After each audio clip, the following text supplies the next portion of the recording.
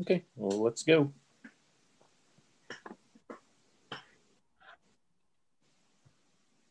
All set? Yep. Okay. It is 5:06 p.m. We do have a quorum. Call this meeting to order. So let's please stand for the Pledge of Allegiance. I pledge allegiance to the flag of the United States of America and to the republic for which it stands, one nation, under God, indivisible, liberty and justice for all. Okay, tonight is the first of 3 budget workshops where we're going to go through the budget in some detail. We've had the Board of Ed Finance Committee has gone through the budget essentially line by line with the help of Mr. Mancini and Mr. Giard. And so we've gone into that type of detail. Tonight's more high level as far as that goes. We'll go section by section after Mr. Giard makes his presentation. Take questions, address any concerns. There's no action that will be taken tonight on this. This is just an informational sort of thing. These are just workshops. The actual action will be taken on the meeting on the 28th. So the way this process works, just for anyone who's interested or watching, Mr. Giard is going to present what is referred to as the superintendent's recommended budget. This is the budget that he puts forward that tells us what he thinks he's going to need to keep the district moving forward in a positive way. Once it's approved by the Board of Ed on the 28th, it becomes the Board of Ed budget. From that point forward, it goes onward to the Board of Finance for review and their approval there, and then on to the RTM for the same. And at that point, it would be, official, so to speak. So with that, I'll turn it over to Mr. Giard. He'll provide a sort of presentation on the budget. Thank you, Mr. Chair. Bear with me here while I switch over to screen share.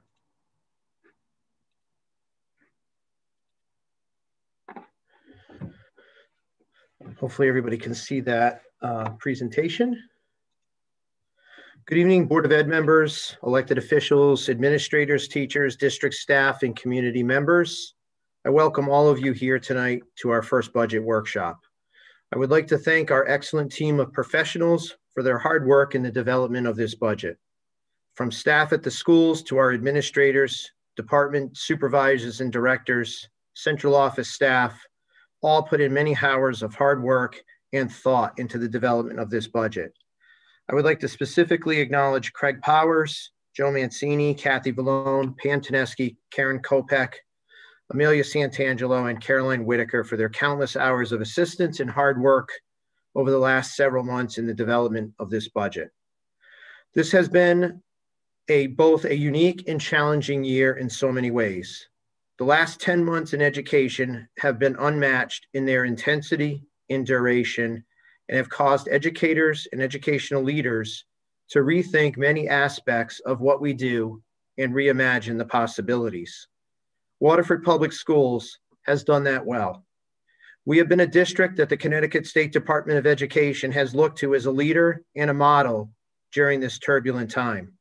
Our distance learning model last spring and our reopening plans and hybrid learning guidelines this fall were recognized and shared across the state. The Connecticut State Department of Education asked us to present several times on statewide virtual workshops. Opening schools this past fall required us to reconnect, reinforce, and rediscover our school district in new ways. I remain so proud of the work of this team. As we head towards next year, I believe that the proposed budget continues both our commitment to maintain a high-quality education for our students and our responsibility of careful consideration of fiscal resources. The economics of our nation, our state, our town, and families remain a concern for all of us. While this budget is modest in its request, it continues to encourage teaching of the highest quality and provides for the necessary professional development to support our staff. This budget will allow us to address the burgeoning needs of our students created by this COVID-19 crisis, both academically and socially and emotionally. but at the same time will keep us moving forward and building on the success of recent years.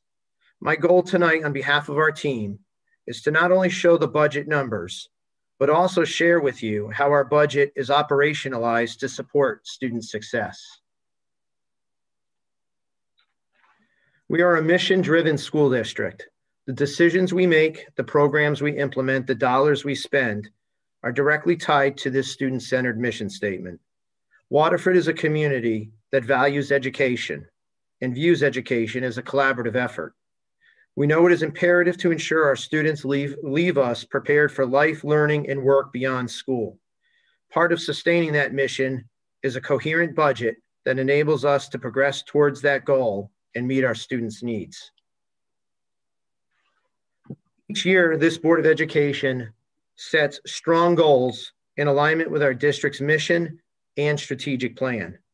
These goals serve as a roadmap for administration and staff. These goals serve as another set of guidelines in building our budget. The goals this year do take on a different meaning as we navigate a difficult educational landscape during a global pandemic.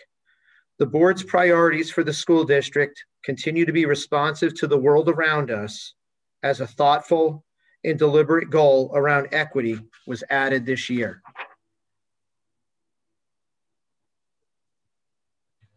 The events of last spring in our country continue to resonate and reverberate in the lives of our students, families, and staff. Preparing our students to, quote, be responsible citizens prepared to contribute and succeed in an ever-changing world is core to our mission statement of the Waterford Public Schools. We believe in the power of community and creating a safe and equitable environment for our children and each other.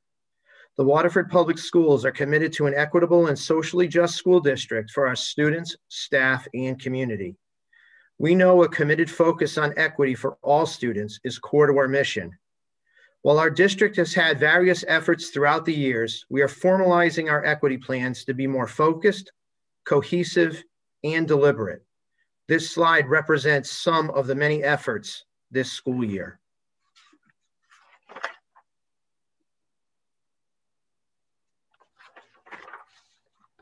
We continue to use our district's strategic plan as a roadmap towards greater success. We have clearly aligned our goals and work in the district from board goals to classroom practice. A district data team is in place to ensure alignment with our belief as a district that sound decision-making is predicated on evidence and information. The FY22 budget continues the goals and objectives of the strategic plan. The actions we take as a Board of Education and as a school district should actively contribute to what we do next. What we've already built will absolutely help us with what comes next. Our budget is one very observable way that tangible support is needed and vital. School districts require resources of time, energy, and money to continue to grow. I'd like to share a few highlights from recent years as examples of how investments in our school district translate into student outcomes. One of the most visible ways a school district can measure their performance is performance on the SBAC assessment.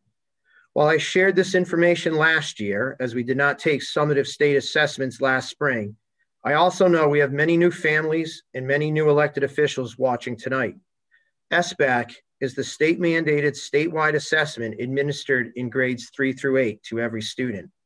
Waterford has seen tremendous results on SBAC due to the hard work of our teachers, leaders, and most of all, our students.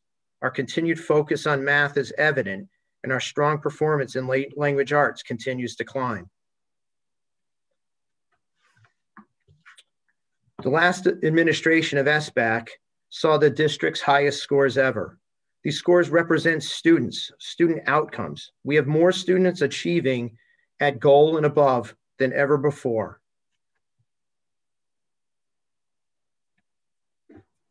We have more students than ever before earning college credit while in high school. 937 college credit courses were taken at Waterford High School in the form of dual experience, community college credits, UConn ECE, and AP courses, saving Waterford families potentially over $1.7 million in college tuition this year. Of all the K-12 school districts across the state, Waterford is inside the top third of the highest performing K-12 school districts in the state of Connecticut. While our students' needs have increased exponentially in the last decade, our student achievement and district performance continues to climb. Waterford, a DIRG D district, continues to outperform many districts in DIRGs A, B, and C. We have much to be proud of and to celebrate. Successful student outcomes do not come without having a plan.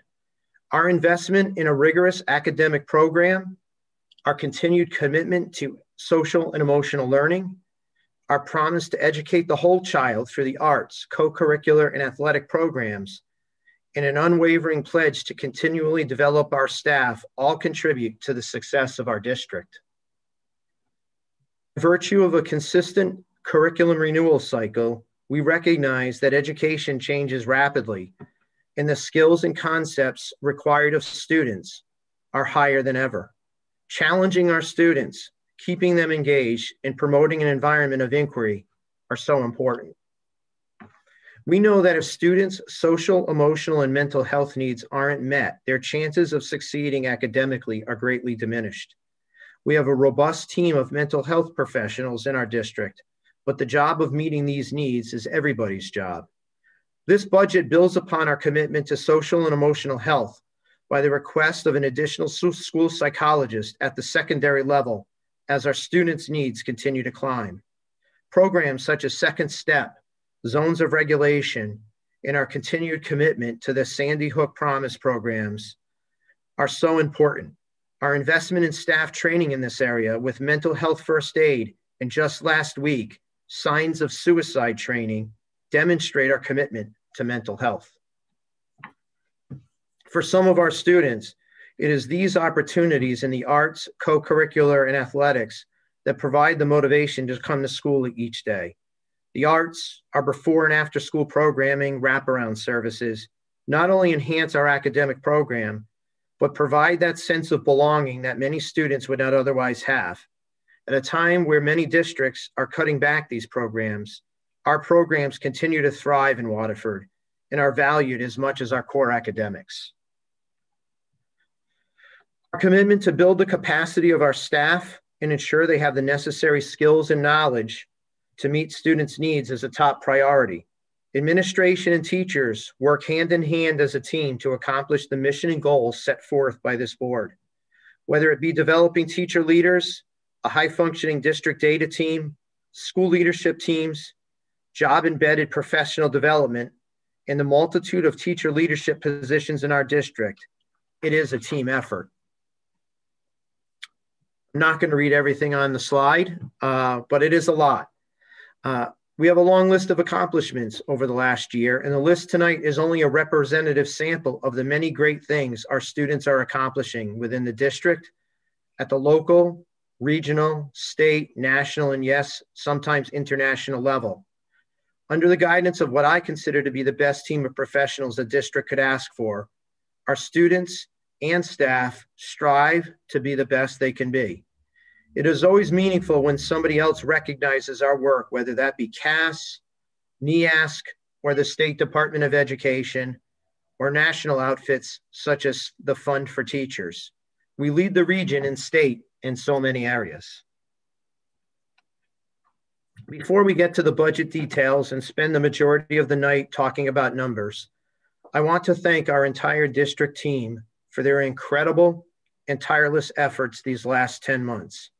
From the demands placed on the team to flip from a traditional school district to an online distance learning academy in a matter of hours last March, to the hundreds of hours in the 70-person reopening committee this summer, to teaching to 2 to 3 and sometimes 4 different audiences each day, to running 2 different food service operations on site and food delivery, thousands of to-go meals, keeping our schools clean and safe each day, and to our support staff handling thousands of calls and emails from parents with questions. I thank our team and want everyone to know how proud I am of all that you have done and continue to do. I couldn't ask for a better or more committed group of people to work with each day. As we move towards the budget, one thing is for sure. This is a community proud of its schools for so many reasons. Our students come to schools from a community that supports and values education. Our school district uses effective strategic planning, maintains a focus on results over time, and an unwavering commitment to high quality teaching and learning. We vigilantly analyze our needs and reallocate resources, as you will see tonight, before asking for more. We effectively negotiate employment contracts, and our focus on energy and resources are high leverage, research-based strategies. This budget reflects the fiscal circumstances we find ourselves in and trends below our 10-year average of 1.8% budgets. On behalf of our entire team, I am proud to present the following overview of the proposed FY22 budget. As the chair, Mr. Merriman, said, this year the board and administration employed a new approach to the development of the superintendent's recommended budget. The Board of Ed Finance Subcommittee and administration met regularly throughout the winter months, allowing administration to update the board as the budget was in development. Every budgetary line was reviewed and methodology discussed. The board's feedback was important. All of these meetings were broadcast to the public, and the videos remain on our website to provide a comprehensive overview of our budget as it was being developed in real time. Our team doesn't take our local budget allocation for granted. Our team makes every effort to contain and control costs and pursue efficiencies. Sometimes those efficiencies are a cut in services, aggressive negotiations, a new strategy, or solving a problem in a new way.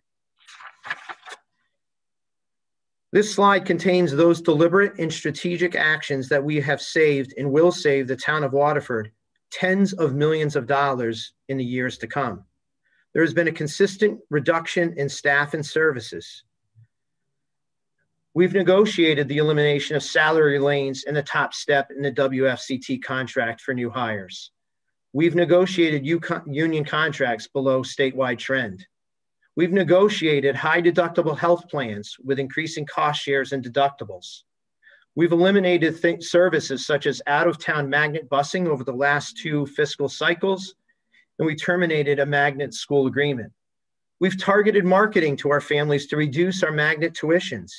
We've seen a 25% reduction in 5 years, 27% in particular at the high school level is something which we should all be proud of. It has taken a conscientious effort to do so, but this is real money coming back to Waterford.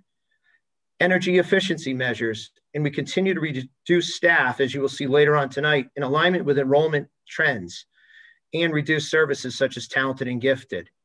One area I'm particularly proud of is the top of the slide, where grant revenues continue to increase, chasing $708,000 in the last 5 years, and grants that we could have passed on or chose not to pursue.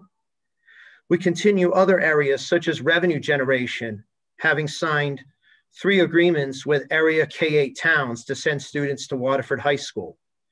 We've allocated 76 seats at Waterford High School to area towns, which would result in a potential revenue of $1 million to the town of Waterford's general fund. Before I explain the numbers, I want to provide some context to the educational environment we operate in here in 2021. External factors such as unfunded mandates and reduced state and federal resources continue to try their very best to hinder our efforts. We vigorously engage our local delegation and leaders at the Capitol. Our students face unprecedented distractions and pressures like never before. Then add in the complex challenges COVID-19 has presented us, and we know resources are finite and important. I say these things not to complain, but to provide context to our request. We see tremendous fluidity in the world in which we live. It is rapidly changing. Today's classroom is no different. The classrooms of today see higher rates of transiency, challenging student behaviors, but also students who we are challenged to challenge and to think differently than we did. 65% of the jobs our students will have do not yet exist. There is a greater focus on inquiry-based learning. Today's classroom requires us to approach teaching and learning in a multitude of new ways. Today's Waterford classroom is different and has changed over the last decade. The expectations on us for what we are asked to provide our students continues to increase. I offer these statistics not as numbers, but to provide an understanding of the students who come to us each day in 2021.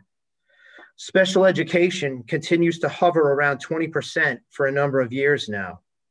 About 40% of our students receive some sort of daily intensive support, whether it be 504 services, intervention in the form of SRBI, or special education. Our English language learners population has more than doubled in recent years, with more than 15 languages spoken in our schools. Waterford students' needs have increased over the last decade, and our team has continued to address them in successful ways. What this budget accomplishes tonight, and you can see the first item, is it will address needs that have been created as a result of COVID-19, and I will highlight those throughout the budget process. It does continue our strategic plan work. It will continue to provide a high quality education, maintaining current programs, offerings, and continuing reasonable class sizes. It will sustain, as I mentioned earlier, our curriculum renewal cycle, quality professional development, our arts, athletic, and co-curricular programs, and as important, continue our preventative maintenance program on our buildings. This budget is measured and mindful of the economic realities we face. And while the 1.55% is below our 10-year average of 1.8, as I mentioned earlier, it's also below the RTM's long-range financial planning committee's number of 2%. This budget will still allow us to address our students' needs. As students' needs change, the district's needs change. And while this budget is modest in its request, we do vigilantly analyze our needs and reallocate resources. This budget sees an elimination of 4.0 FTEs in our teaching force, primarily due to decreasing enrollment. When you look at our budget request a bit deeper and factor in the revenue generated by the Board of Education that goes directly to the town general fund, the revenue offset to the budget results in a net 1.16% increase in FY22. We are projecting 16 tuition students at a tuition cost to the sending towns of just under $13,000 per student for an approximate total of just under $200,000 to the town general fund. How did we result in a 1.55 request? Really boils down to four major factors. We, as I mentioned, see a result of 4 FTEs in our teaching force. 2 of those will result in a reduction in force. We saw tremendous turnover in our paraprofessional workforce during COVID. Upwards of 20 paras have left us this current school year, and we've hired paras at lower salaries. We also settled the para contract lower than what was budgeted last fiscal year. We've seen favorable claims experience in our health, resulting in a near flat health insurance line. And we've seen historical low fuel and diesel costs. You can see we're a people organization in terms of where we spend our money.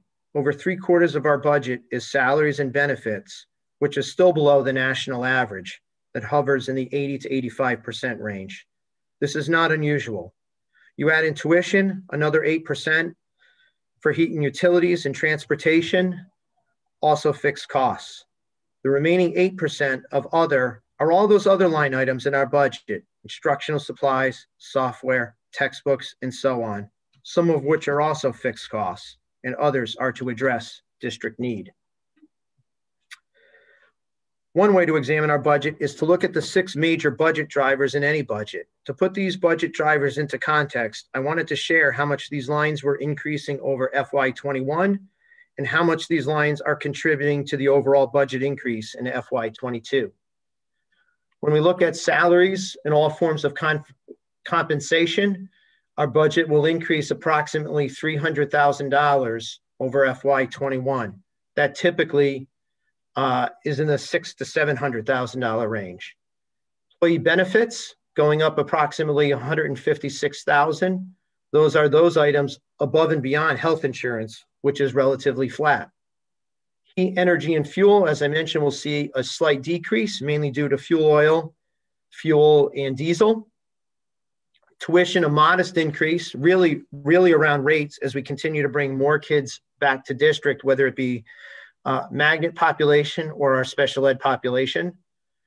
Transportation, we'll see our 3% contractual increase. All other lines in the budget, approximately a $250,000 increase, much of which is in the area of software as we've transitioned to a heavy tech heavy environment. That results in approximately a $780,000 increase to our budget, or 1.55% over FY21.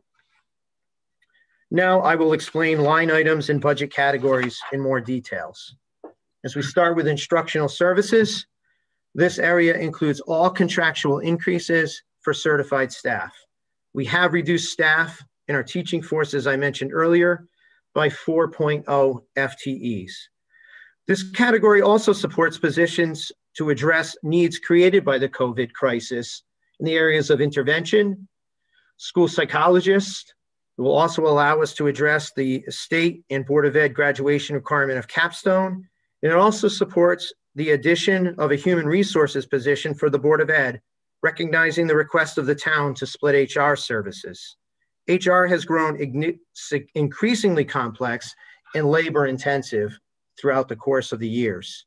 I do want to call attention again to the low number of retirements we face in FY22. Only 3.5 teachers have indicated retirement at a time where we once trended closer 9 to 10 people a year. As you know, many times we are able to capture a savings from a retiree to a new hire. It's the third year in a row of consistently low retirements. We'd like to walk through staffing a little bit. While it is a net decrease of 4.0 FTEs, I actually propose in this budget the elimination of 10 positions. This budget would recognize 3 elementary classroom positions being eliminated, primarily due to the decreasing enrollments at certain grade levels in certain neighborhood schools. This budget does eliminate an elementary math coach, resulting in a model that is similar to what the board decided last spring, reducing elementary literacy coaches from 3 to 2. The math model would result in 2 elementary math coaches. We eliminate 4 middle school classroom teachers, which is an entire team of teachers at the middle school, 1 in math, science, English, and social studies, again, due to declining enrollment at the middle school. We eliminate the middle school math coach. We eliminate a half of an FTE in literacy coach at the middle school as well. And we eliminate half of a technology education FTE at the high school. Probably saying, how do we go from 10 to 4? Because I'm proposing other positional changes within our district. This budget supports 2 elementary intervention teachers, mainly due to the increased needs created by the COVID-19 crisis. We already have intervention teachers in our 3 elementary schools and our middle school. This would increase elementary intervention services by 2 FTEs. It does see the flip of the elimination of the literacy coach at the middle school and increasing literacy intervention at the middle school. It does see the reallocation of a middle school teacher to a high school capstone position. It does see the move of a middle school English teacher to the high school. We currently have a vacant 0.5 position for FY22 at the high school. We would move the middle school teacher to the high school and increase that by 0.5. That 0.5 increase at the high school in English would serve a multitude of purposes, but most importantly, intervention services. So we have a pre-K-12 intervention plan to deal with COVID academic skill gaps. It would also go to support capstone if needed. It does see an increase of 0.5 art at the high school as we move digital photography out of the tech ed department and into the art department. Craig can, later on in the program, can elaborate on why that is a conscious decision on our part. It sees the increase of a currently 0.5 technology specialist to a 1.0, net increase of 0.5, and it does see the addition of a secondary school psychologist to address the burgeoning needs of the mental health side of the COVID crisis on our student population. Support services, this category represents contracted increases for all non-certified bargaining groups. There is no new staff for support services. It is level staff from FY21 to FY22. Employee benefits, health insurance, as I mentioned earlier in the presentation, sees nearly no increase year over year in our budget. FICA increases slightly in proportion to the overall salary increases. All other line items reflect rate and contractual obligations. Unemployment, you will see up slightly because there are 2 positions for which people are currently employed in, resulting in 2 reductions in force. When we look at contracted services, it is down about 53,000 in FY22 with instructional, professional development, and curriculum development level funded. We see decreased costs in special education services at magnet and charter schools. That would be line 330. We will no longer send a contribution to the town to support the HR office as we would be separating services. That savings in this line will be used to offset the costs of the new HR position. Legal fees are down slightly, anticipating less negotiation costs in FY22. Transportation, FY22 will be year 5 of a 5-year contract for transportation. It is a 3% increase per that contract. We will be going out to bid in FY22 for a new bus contract. We are seeing favorable rates, as I mentioned, in diesel and fuel, and recognizing our own van fleet continues to be a positive for us as we continue to maximize its use, keeping costs down in transportation. On the non-health insurances, we see some slight rate increases. We are waiting on final rates from the carrier, which usually come in February and March, usually right around the time we go to Board of Finance. Who knows, they may be in sooner. On communications, a minor increase in advertising, mainly due to the requirements around formulating a publicly advertised bus bid. On tuition, this category represents the tuition we pay to public and private special education programs, state agency placements at the Waterford Country School, and Waterford students who attend magnet and charter schools. Most of these placements rates go up incrementally each year. We do, as I mentioned earlier, continue to see a reduction of students attending magnet and charter schools as a result of our targeted efforts.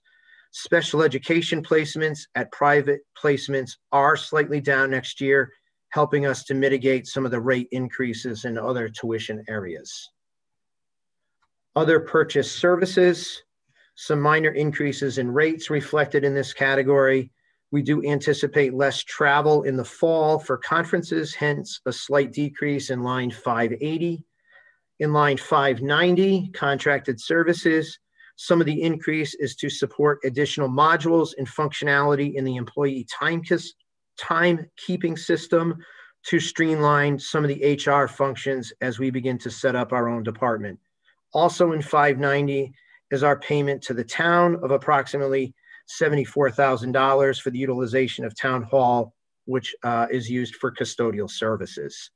Want to just dive in a little bit, as I mentioned, with the expansion of the functionality of the timekeeping system to realize more efficiency. It would allow us to really consolidate many different databases, mainly housed in Microsoft Excel across the district. It would allow for an employee self-service portal. So when there's address changes, benefit changes, things of that nature, employees can make some of those changes through a portal as opposed to paper and labor intensive processes that we currently have. It would allow for things such as benefit enrollment, tracking compensation, certifications and licensure, as well as substitute tracking. Our hope in the long run is that it would allow us to eliminate other pieces of software and perhaps recognize efficiencies within the workforce. When we look at instructional supplies, many lines in this object are level funded or reduced, as you saw in your budget book. In 440 rentals, as you can see, that is up with capital cut to zero last year. We do need to extend the lease on the existing bus trailer out another year. We do have a capital request to purchase and build a permanent bus trailer across the street on the high school property. But this is to extend the lease on the existing bus trailer. In 611 instructional supplies, you can see a slight increase. Most of that increase is due to two factors and the expansion of some student assessments. We are proposing that we purchase and provide PSAT 9 for all ninth graders at Waterford High School. We feel this will provide us with valuable data and allow staff and students to prepare better for taking the SAT. It also sees the administration of the OLSAT for all third graders in the district. The OLSAT is an assessment that assesses a student's cognitive abilities in verbal, nonverbal, and quantitative areas that relate to his or her academic success, providing us with valuable information as a universal screener to all third graders.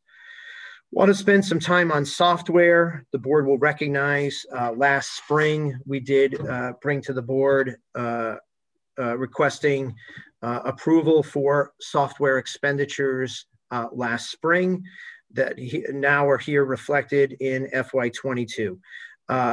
This increase really boils down to three major areas within software. Product rate increases on existing products representing about $27,000 of the $100,000 increase. New infrastructure software to support the increased number of devices in the district. And new instructional software being used during COVID-19 that has become integral to our core program and will have a life beyond COVID. I want to go into a little more detail on the next slide. I want to talk a little bit about device management. Device management is software that allows us to restrict usage and issue new updates to a mass of devices. In the past, where we might have done those things on a smaller scale or perhaps even manually, this allows us to push out updates to all devices at once, including iPads. It allows us better inventory control. Our device count is up in the neighborhood of increase over last year at this time, approaching 1,500 new devices or more. We're essentially a one-to-one district now, which has been required of us with this COVID crisis. Inventory control will allow us to track devices down to the individual student level as opposed to the school and classroom level. On the instructional side, we see new tools such as Seesaw, which I would call the Google Classroom, but for younger students. Writable PDF software as teachers push out assignments in PDF format. Products such as Kami allow students to write on a PDF on their computer. And I'd be remiss if I didn't mention Zoom licenses as we continue in this dual virtual environment. On the operation and maintenance of building side, we do see decreases in usage of water, sewer, natural gas, and propane. So those aren't rate related. Those are really around usage. During the 4 meetings over the course of the winter, Mr. Mancini went into great depth around methodology, looking at trend over time, and we are seeing decreased usage. So that's a good news story. Some maintenance repair items and parts have been increased to better reflect yearly actuals. On the maintenance supply front, we do see the purchase of 2 end-of-life sanders, and fuel and utilities, fuel, oil and electricity do see rate increases coming off some lows from last year. On textbooks, library books, and other supplies, textbooks are flat once again, no increase, as we have been able to mitigate that to a flat line item over the years with our curriculum renewal cycle and a move more towards more technology resources, digital resources. On 642 library books and periodicals, you do see an increase. Most, if not all of that $11,000 increase is for Waterford High School. It's really to take a hard look at our nonfiction collection. It's been nearly a decade since that collection has really had a once over. And it would really allow us to increase our collection in the areas of social justice, race, bias, and topics of equity. On 690 athletic supplies, this is really in the area of some equipment to replace an end-of-life swim timing system at the pool, replace an end-of-life batting cage, and to address some increased costs in our uniform replacement cycle. One of the benefits over here over the last couple of years is that we have much like our curriculum renewal cycle, we have a uniform renewal cycle, and those ebb and flow depending on the team that is replaced in any given year. On the equipment front, there is a detailed breakdown of tech purchases on page 66, but a few highlights here. It does address our replacement cycle for end-of-life equipment. It does allow us for some Wi-Fi improvements as more devices are accessing Wi-Fi every day in our buildings. Again, we will see next fall in the neighborhood of 1,500 new devices accessing Wi-Fi. It allows us to address print management. Many of you are familiar with the follow me concept, where there are printers and copiers scattered throughout the building. The back-end software that runs that is no longer being supported, so it's going to force us to look at a new solution. It allows us to replace some projectors in larger spaces such as gym and cafeterias, but it also allows us 30 new projectors for Waterford High School as we await new learning boards. Again, capital was zeroed out last year, so what would have been on the replacement cycle has been delayed another year. This is to really purchase some kind of intermediary projectors for boards that are just too dim. It does allow us to purchase blinds for 30 classrooms at Waterford High School that really cannot see the screen during sunny times of the day. On the instructional equipment front, it's really to continue our microscope purchasing phase-in. As you know, we purchased some microscopes last year. This would allow us to purchase, I believe, 6 more microscopes and microscope cameras to support our science department and support some additional new equipment and end-of-life equipment in the tech ed CTE division. Dues and fees, really reflective of rate adjustments. There are no new dues and fees. So we exit out and hand it back over to the board. I mentioned grants earlier in this program. This slide shows our continued pursuit of grant dollars that are really competitive grant opportunities. Obviously, we receive many entitlement grants from the state and federal government. These are really grants that go beyond that really rely on staff to pursue these perhaps even on their own time. Over $707,000 has been acquired over the last 5 years. You do see a dip this year in grant dollars as COVID has put a crunch on that, but it has not deterred us. And I always look forward to sharing news of these grants at board meetings. And you can see kind of the trend. 5 years ago, 95, we ramped up to 146, 212, 170 this year, 82. And again, grant funding down really due to the circumstances surrounding COVID. do want to talk a little bit about ESSER 2 funding, and it's really an unknown impact at this point. I wanted to review the entire budget proposal with you, but do want to mention ESSER 2 funding that is coming to Connecticut school districts, which we were made aware of this week. ESSER stands for the Elementary and Secondary School Emergency Relief Funds.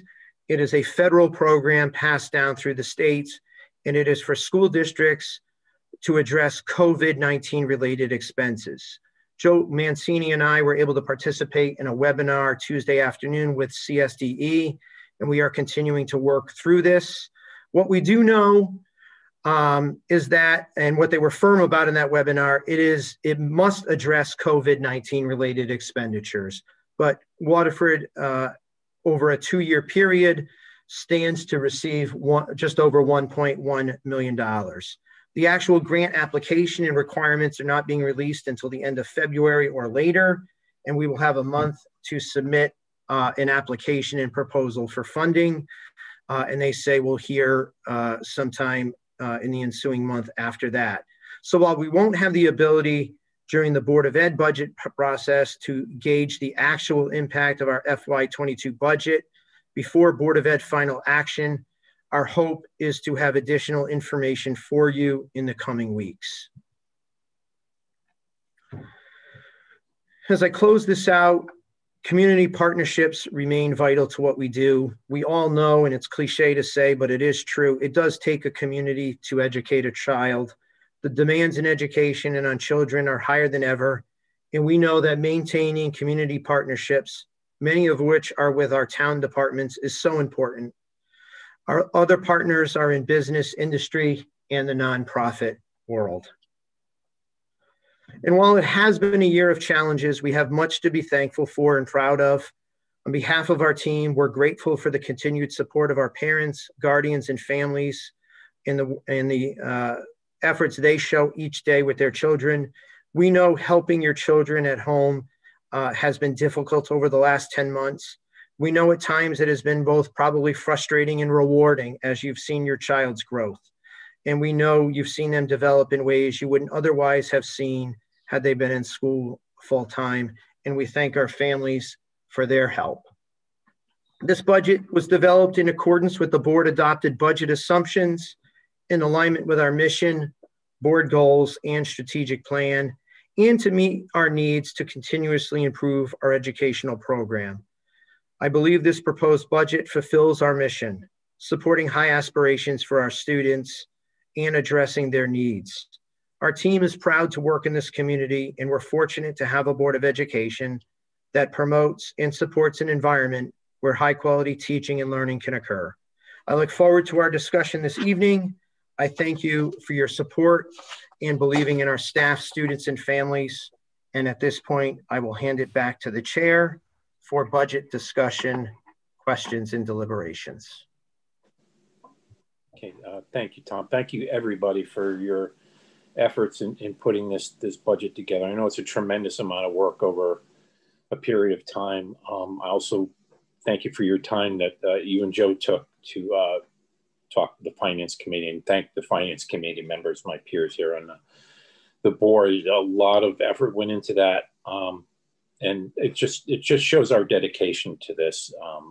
And also the budget was able to come in under the recommendation of the Long Range Planning Committee. That was the same recommendation the Finance Committee, the Board of Ed Finance Committee made, was 2% at the max. We're well under that. So we definitely appreciate your efforts and everyone's efforts all throughout this to scrutinize the budget and keep costs in line as best we can.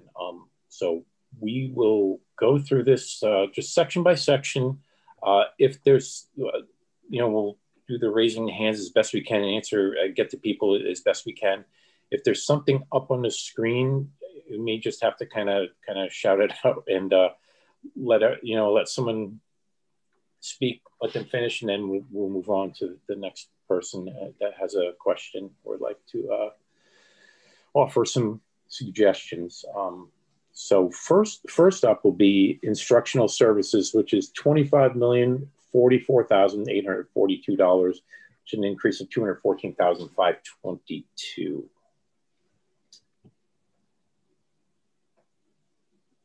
If anybody has any questions on that, I do have one, Tom. Could you maybe kind of highlight the differences between a coach and an interventionalist? How they differ? I know we have a reduction in coaches in places and some addition of interventionalists. I just wanted to maybe just for everyone's knowledge that they understand what the real difference between those two are. Yeah, and I'm going to call on Craig in just a second because as the head person of teaching and learning in the district, I know he's going to give a more eloquent answer than me. Two quick points. One, I also want to thank Craig for being part of those Board of Ed Finance Subcommittee meetings as well. I know you didn't intentionally mean to omit them, but Craig was an important part of those. I do, and I didn't mention it in my slide presentation, is that I am viewing the interventionist as a short-term need, whether that's 1 year or 2 years. I'm viewing those intervention FTEs as short-term and not long-term positions in the district. As I said, we do have intervention services in the district currently. We anticipate and know there'll be learning and skill gaps among students.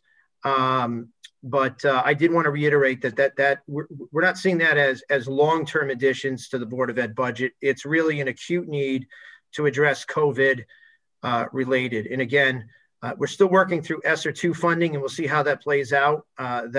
We'll see if that's something that can address our interventionists. But specific to your question is about the role of each. I'll ask Craig Powers to address that.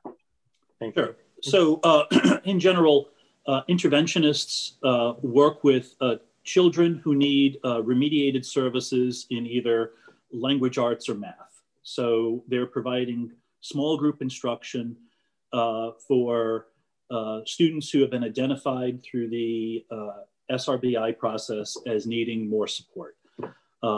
Coaches, on the other hand, work primarily in professional learning, as well as really curriculum fidelity, ensuring that the curriculum that's presented is being taught with high fidelity across all grades, and providing supports to teachers so that an elementary teacher who has to juggle 6 different subjects daily can get some support going deeper into content areas with the help of the coaches.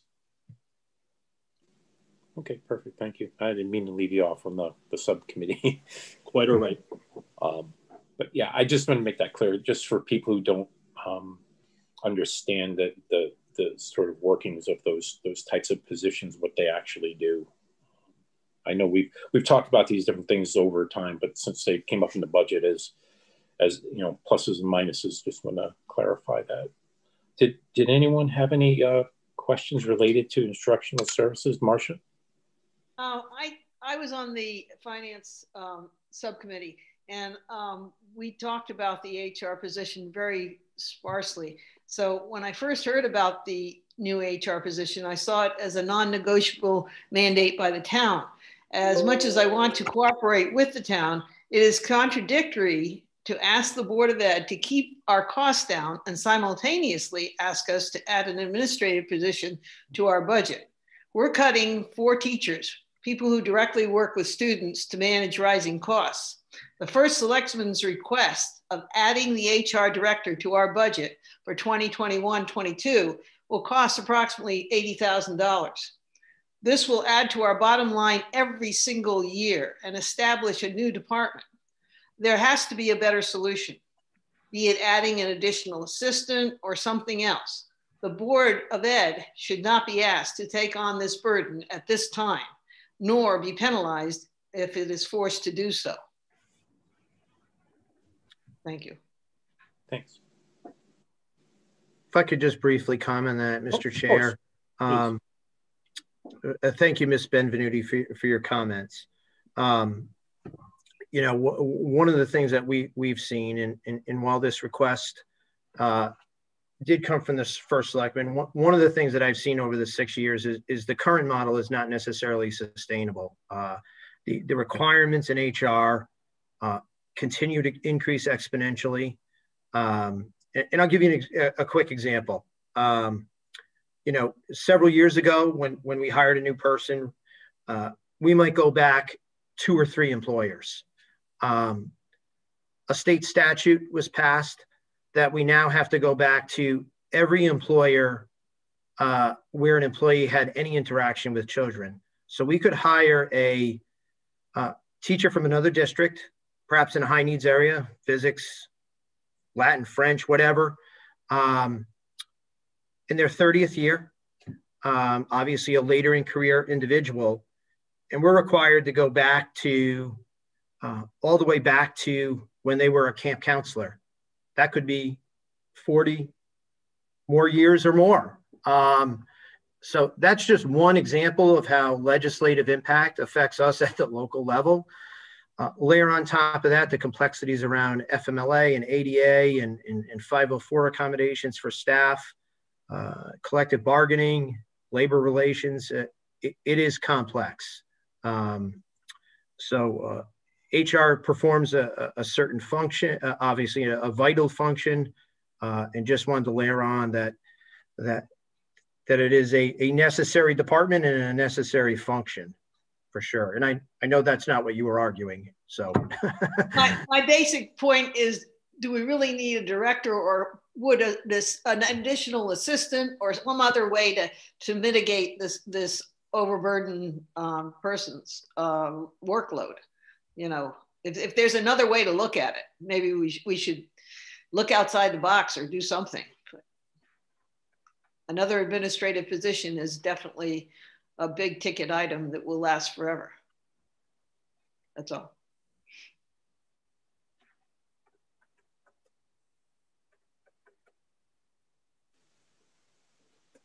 Thank you. Anyone else? Greg, this is Joy Goggin. I just have a quick question. Yeah, of course. On page 7, where it lists all the staffing changes for the high school capstone teacher, is that a separate line item in page 8 through 14? Or is it included in Waterford High School teachers? I don't see it separated out. Yeah, that's a great question, Joy. It is included, I think, particularly in the social studies department at Waterford High School. We anticipate, as we eliminate teachers at the middle school, that we would move a social studies teacher to the high school. Any content area certification can teach capstone. It is a designated course. We look forward to bringing that curriculum and construct to the board probably in April. We have a developed job description. Mr. Hauser is on the call and can certainly speak to the role of capstone if needed, but it is within the social studies department line at the high school. Oh, okay, great. Because I wanted to make sure that it was a certified teacher in that role. So that's very helpful. Thank you.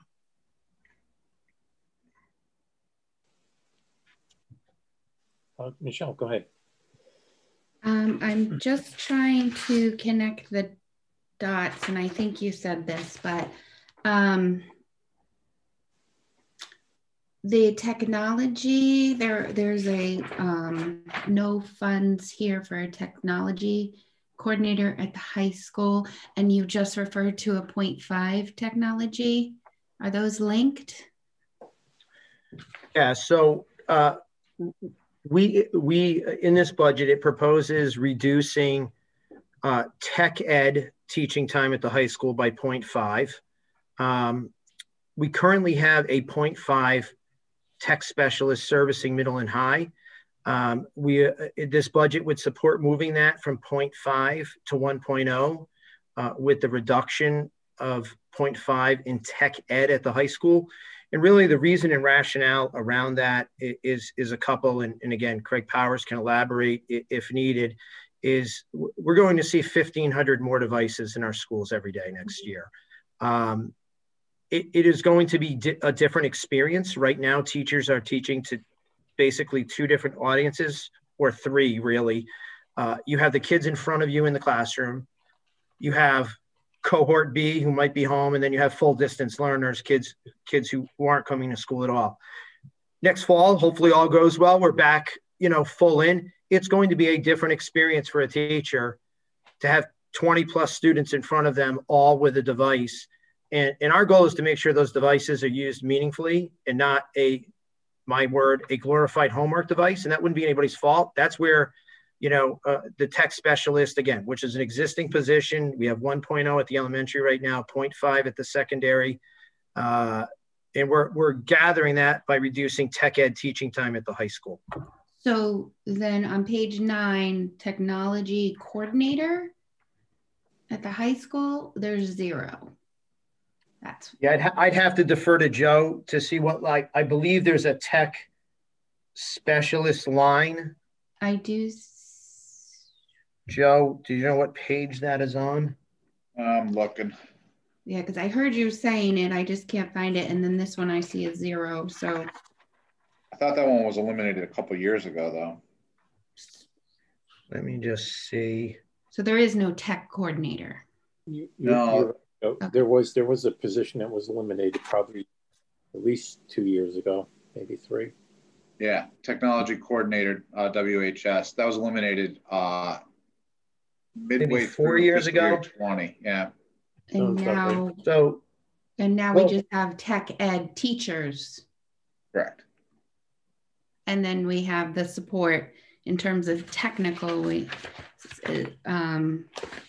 have the support from an admin position that I think I saw somewhere. Okay. We'll get back to you on the exact line, which line the tech specialists are in. Thank you. I might find it. Chris, go ahead, please. Our questions now, they're just, excuse me, under instructional services from page 7 to 14. Is that correct? So that's the only thing we're going over now. Is that right? At the moment, yep. Okay.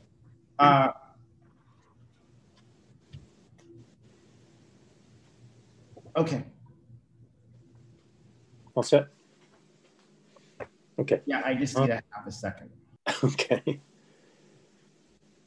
I don't see any more hands, so let's move on to support services, right? 6,793,404. That's an increase of 87,571. Yes, Chris, sorry. I was hoping to buy time. Oh, okay. That's all right. Before we moved on, so yep. Sorry. No problem. I'll get to it. Can you tell me about the services of the library or the media center, on what you call it, for the 5 schools? That's my first question. I don't know if I should ask Tom or if you want me to direct that to Mr. Powers, or however you want to work it. Yeah, I'll give the 30,000 foot view. And just to go back to Michelle Devine's question, tech specialists are on page 8, about 8 lines up. They're called technology specialists. So we took care of that one and crossed it off the list. Generally speaking, Chris, the setup, and then Craig can maybe go into a little more detail around role if needed. Our 3 elementary schools all have a secretarial position running the library. Middle school has a secretarial bargaining unit employee. And at the high school, we have a certified library media specialist. That is a position within the WFCT. It's a Connecticut teaching certification, as well as a library assistant, which is a position within the secretarial unit. So that's the construct of what's present in each of the media centers in the district. What is the difference from what the positions that happen at the middle school and the elementary schools, how is that different from the high school? Yeah, I think Craig and Andre would do that justice. Craig, maybe you first, then hand it off to Andre. Yeah, so the one librarian we have now really does coordinate with the 5 schools when it comes to, you know, looking at the collection, and if they need to review for updating their orders. So the librarian can kind of assist with that. And then the library technical assistants, which Tom said are in the secretarial union, really do the day-to-day operation of checking books out, shelving them, keeping the library in order. The librarian at the high school then also works with various departments, probably primarily English and history, but not exclusively, on researching. And we also have a number of online subscription services. So if a teacher is saying, I'm teaching this unit, the librarian can really help provide some, nonfiction resources to aid in those lessons. Andre, what did I miss? Well, actually, you gave a really good quick summary of what the high school librarian does to support the elementary libraries and the middle school library. Those are the parts of the librarian services they call library and collection management. Basically running a library similar to what you would expect, say, of a town library. What's different at the high school level is the direct and indirect support both to teachers and to students in instruction and research. And I really want to emphasize research here because that is a huge part of what the librarian does. Many times our teachers who are planning a unit will need a lot of background information for it. And so they'll work with the librarian to really curate a collection of credible information, good resources for them. And then from there, that goes on to direct support for teachers, very often working one-on-one or one-on small group with teachers to help them plan instruction or to actually co-plan instruction that he's going to then deliver. In 2018-19, which was the last typical school year we had, our librarian worked with over 20 teachers designing lessons or units for over 60 classes. Craig mentioned that a lot of this work is with our humanities, but it's actually expanding out from that. One of the big projects last year was actually working with our biology department to boost scientific literacy skills for students at different reading levels. Then there's direct instruction and support to students. And that comes in a number of different ways. There's what we call readers advisory, working one-on-one with students to help them select books and resources tailored to their interests and needs. He also provides a library orientation for all 9th grade classes, teaches all of our UConn ECE students and teachers how to use the UConn library for college level research, and comes in as a guest teacher in a lot of classes to provide tailored research instruction for students. We really anticipate that part of the job mushrooming next year with the incorporation of our capstone project, because all of our juniors will be doing an independent research project on a topic of their choice that will be somewhere between a semester and a full year long. And we really are embedding a large research component in here, and we anticipate a huge need to support them in that personalized research process. I forget, so just help me understand. The capstone piece, is there going to be, or is there a capstone instructor for this? Yes. Remember, we've got that teacher coming over that's going to be housed in our social studies department to give us one more full-time equivalent of teaching time. We actually anticipate a need for more than that to be able to fully support our capstone project. So we'll be also taking a few teachers here and there from other departments potentially to be the actual teacher in the classroom working with those students. But we need the librarian to support that independent research beyond the classroom. So when these students are doing the capstone project, is the capstone teacher going with them to the library, or is the capstone teacher sending the students on their own to the library? We're still fleshing out the curriculum a little bit for it, but I would imagine there will be times when a whole class will go to the library. There will be times when independent students, right? I think it's important just to clarify when we say capstone, it's important to say that there'll be a capstone course for which Andre is saying that maybe a whole class will be coming down, but then there'll be a half credit that will be conferred by the student doing a capstone research project for which the student most likely would be working with the librarian one-on-one.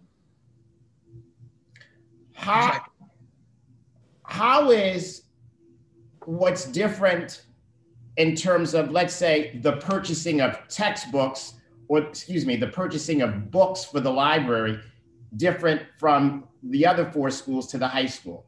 When someone at Great Neck or someone in Quaker Hill that is working there, if they say, hey, we want to purchase these books, how does that work versus at their school versus the high school?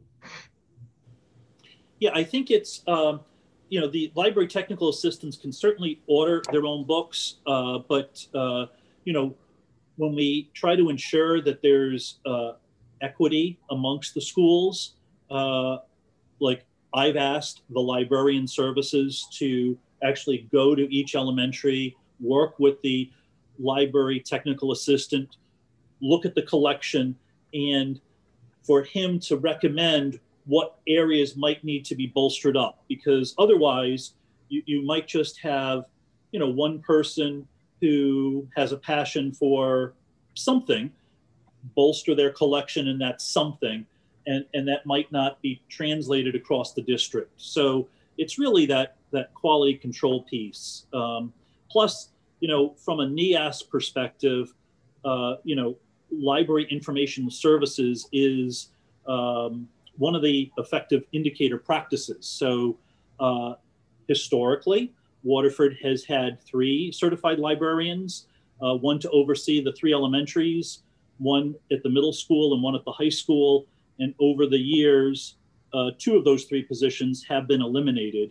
I think by any further reduction, we would be criticized from the accreditation organization, on top of all the good work that we're saying that this position brings. Yes, that's accurate. With the NEASC, that would be considered a substantive change in our programming, which we would need to report to them. So you have the library person, you have the person that's in the secretary's union, that's the library assistant at the high school. Mm-hmm. And then you will have the person that's doing their capstone. So there's 3 people that are in the library. Is that right? No. The capstone teacher will be teaching a bona fide course. They'll have a full teaching load of a capstone course. So I got it. But you have take out the capstone person, you have the library person and this second position that's in the library at the high school. So there's 2. Correct. And that's needed? Yes. For us to be able to have the librarian going out and teaching classes and co-planning with teachers throughout the building, we need to have somebody who's able to be in the library doing those library management and basically student supervision. We do average, in a normal year at least, about 40 to 50 students through the library every single semester. Okay, thank you. You're welcome. If I could maybe piggyback on Mr. Jones' point, at the high school, we have a person who's a certified teacher for our librarian, and they're also certified as a librarian as well? Yes. Okay. Is that a requirement by the state, or is that just a bonus for us, essentially? Because based on what you said, it's extremely helpful to have someone who's a certified teacher who can teach classes and certified as a librarian and you know, do a great job there. But I'm just trying to understand, is that any sort of any sort of mandate on the high school anyway? Well, as I said, it's a part of the NEASC review. Right. Many schools have librarians in all levels. I know the Friendship School had a certified librarian for pre-K and kindergarten. So, you know, I can't answer if it's a state requirement or not, Craig. Right. No, you know, and from what you've all said, I mean, it's very beneficial to us to have a person of his skill and quality in that position. So I just wanted to see if there was any sort of mandate. Is there anything else, anyone? Yeah, Craig, it's Joy Goggin again. Yes, please. I have a comment and then a question. My comment is I also would like to consider an alternative to a full-time HR administrator, especially if we're going to an electronic solution like SuccessFactors or Oracle. I'd like to look at other options besides that. My question then is, under buildings and grounds, I see 2 full-time named director and supervisor. I know I should know this, but can someone explain to me what the difference is and why we have 2? Sure. So we're now, Mr. Chair, is that under this? Comes a little later. If you want to, do you want to just wait until we get to that section, maybe? Do you mind, Joy? We are on that section. It's page 17. Oh, okay. I'm sorry. Okay. Yeah, we have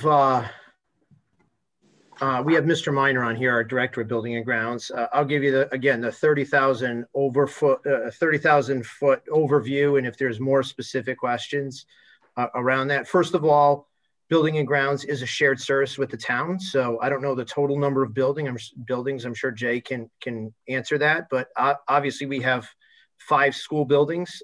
They are large facilities, but in terms of really differentiating the role, you know, the director is obviously going to oversee the entire operation,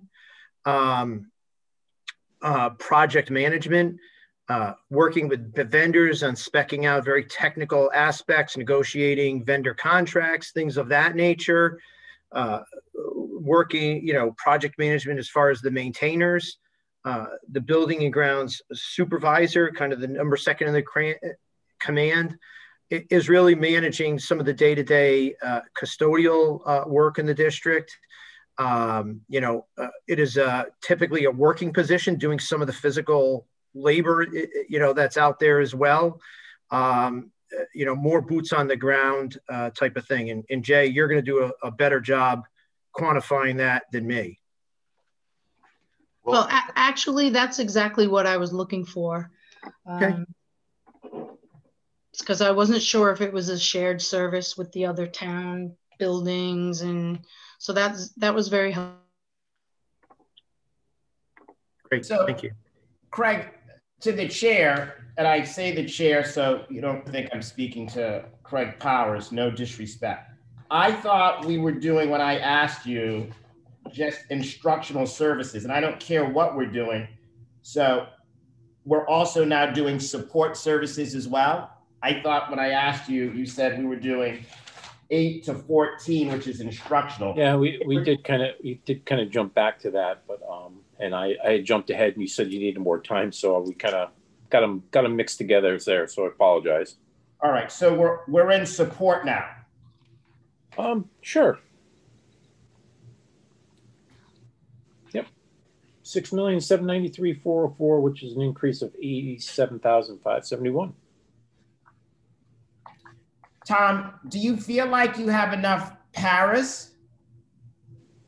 It's a good question. I'll talk a little bit about methodology, and we have Kathy Vallone, our Director of Special Services, on here if needed. But with the exception of the computer lab paras at the elementary level, and there are 3 of them, and they're really in charge of the instruction in those computer labs. We have some paras who help out in intervention.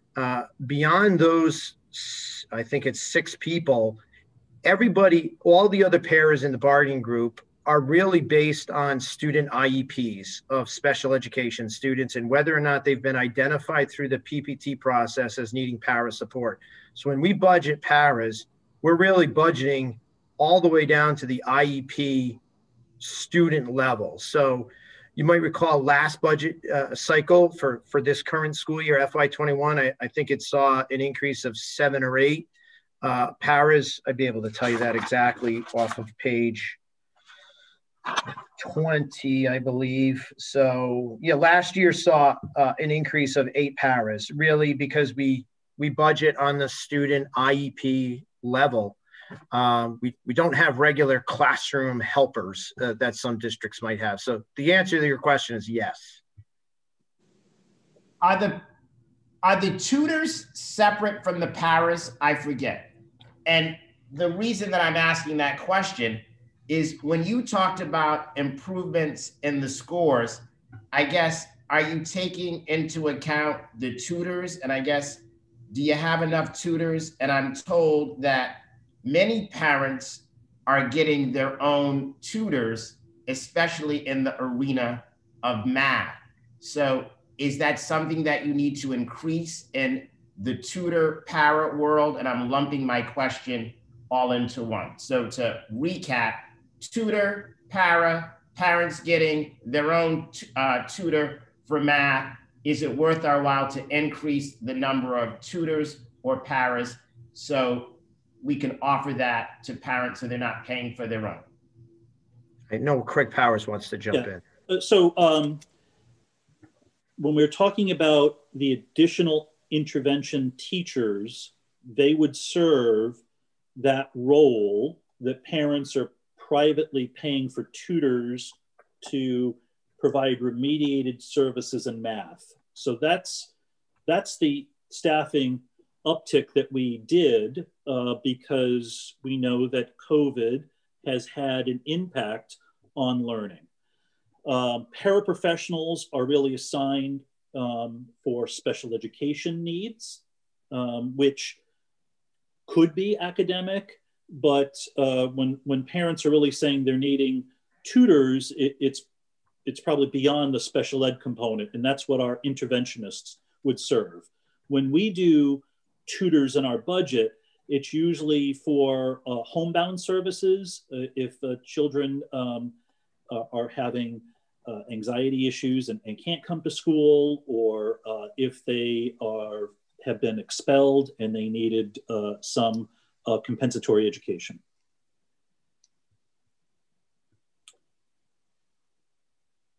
Thanks. Tom, did you want to say something? No, Craig answered it perfectly.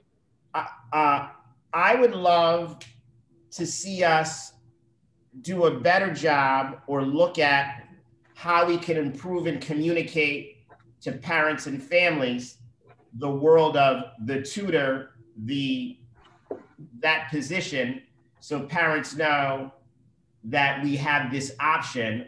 And if that includes adding something into this, so people know you don't have to go out and get your own tutor. Here's what we have and here's what we're doing, because I think that's important and I don't think that's being communicated to people. Thank you. Go ahead, Marcia.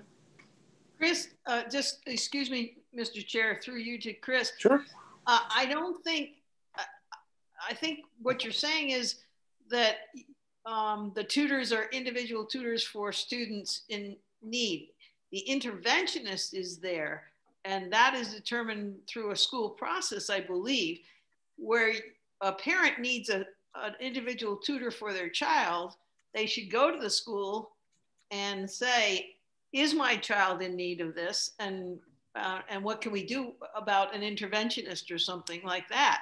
But as far as the town paying for individual tutors, when the parent decides that there's a need for the child, without any other backup with the school system, I think that's out of line. I mean, everybody could say, I need a tutor for my kid. And that's not a function of our school system. If you go through the proper processes and go ahead and say, okay, now we've determined this child is in need of some more services. It might be a tutor, it might be an interventionist, it might be a lot of other things, but it's not going to be a private tutor at home sort of thing that you're talking about. I'm not proposing, let me clarify. I'm not proposing a private tutor. What I'm proposing is we do a better job communicating services that we offer, whether that's through, and I'm speaking big terms, an after school program, kids are staying after, some sort of way that if people are feeling like their students are struggling, that we're saying to people, here are the options we offer, not for an individualized service, but for the broad spectrum and for everyone. That's what I'm saying. If I did not clarify that, then I apologize. But I mean, and again, in a big picture, if there's an after school program or the teachers are staying from 3 to 4 or 2 to 3, we should be saying to people, the teachers are staying from 2 to 3. This is the time that your child can stay after to utilize those helps of the para, the teacher, the interventionist, or whomever. That's what I was saying. And if I didn't clarify that, I apologize. Could I just add one thing? This is Kathy Vallone, Special Services. We do run a tutor center at the high school. And so if a student or parent comes to administration or a teacher at the high school and talks about a need, that would be assessed through the care team, and they would make a decision about whether the student was in need of having this tutor support time. And there is tutors in a location in the high school, and they work with students to support them in any class that they're taking that's been deemed appropriate. So we are running that at the high school, and we do make it available depending upon student need.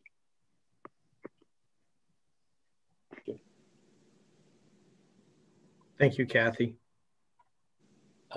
Michelle, you had a question? I did, and I'm still, sorry, I'm still trying to understand this all. But so I understand the learning through service has gone, and it's now 3 different type positions. I watched all the financial committee videos, just so you know. I wrote lots of notes. But in-school suspension, Perkins, and LTS, 3 things. And then there was some clarification given to us on that. Can you tell me what needs to be negotiated with, what is WFCT? That stands for the Waterford Federation of Classroom Teachers. That's the teachers union. Oh, okay. So the Perkins is money that we bring back? Perkins is I believe it's a state grant, might even be, I think it's federal money run through the state to support our career and technical education programs at the high school. There's a good deal of legwork that goes into writing the grant, monitoring the grant. You have to have a CTE council, things of that nature.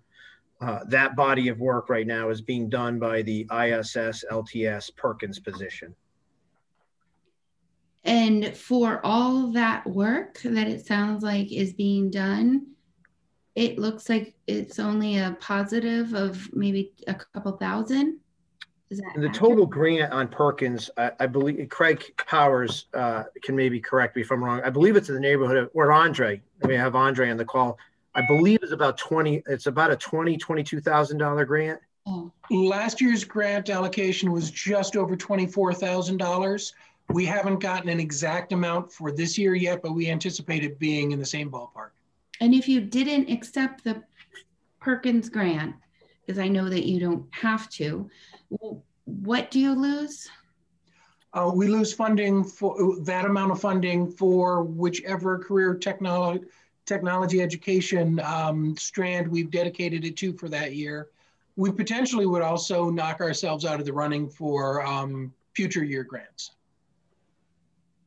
So basically, Michelle, you would see if we didn't have a Perkins grant, the equipment line for Waterford High to include some equipment for the tech ed department, which is really now being offset through the Perkins grant. Okay. Right. Thank Chris, you. Please. Tom, you sent us an email that said, and I don't have the date, it says the Perkins grant's $1,200, $1,237. No, what I meant by that is a portion of the position paid out of the grant totals $1,200. So $1,200 is taken out of the grant to pay a portion of the position's overall salary. So we write off a portion of the salary to the grant, which is not unusual.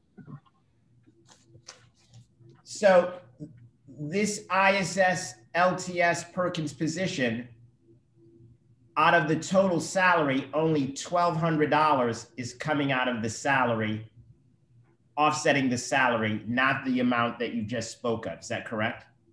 Correct. So it's call it a $24,000 grant. $1,300 of the $24,000 we use to offset the compensation for the position. So am I correct in saying that this line item under support services for that position is $58,000? It's the total of whatever. I can look at it real quick. 58,707, if I remember right. I believe. Or 57,470 out of the Board of Ed operating grant. Is that correct? Yep. The total compensation for the position is 58,707 for FY21. And there's only one position like this in the district? Correct. Is there a position, what is the difference from this position to the ISS? Let me back up. Are there ISS positions at the elementary schools? No. Is there an ISS position at the middle school? Yes. Since we're under support services, what is the pay for the ISS position at the middle school?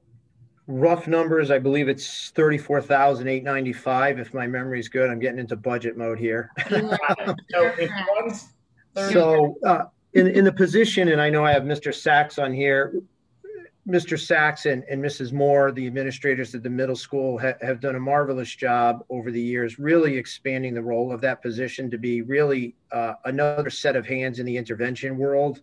So it's really functions as ISS and intervention services. And again, we can elaborate on that if needed. Mr. Sachs is on. I'm good with that unless he wants to.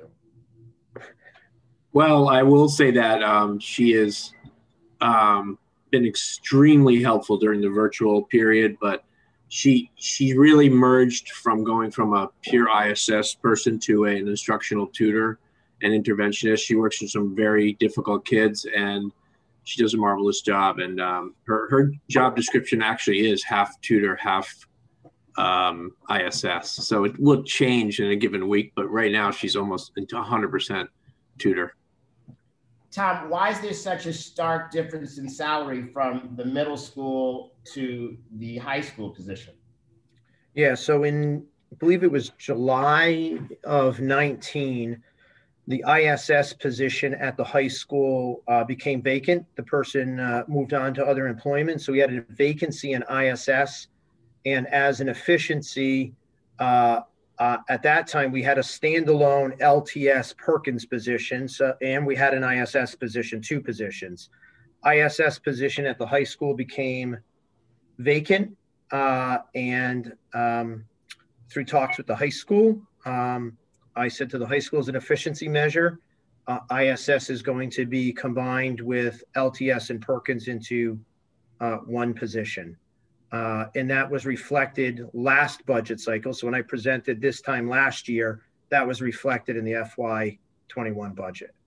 You sent us something, and we asked you when we talked about this last year about streamlining this LTS position. And if I see correctly, you mentioned something about some sort of software at about $1,800.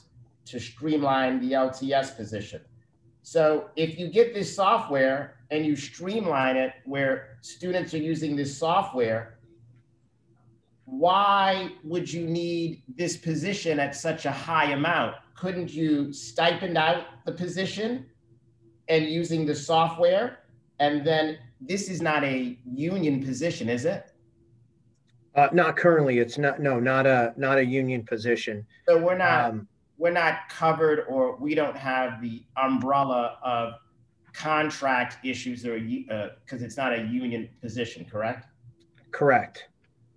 So yes, I know, obviously LTS has been paused during the pandemic.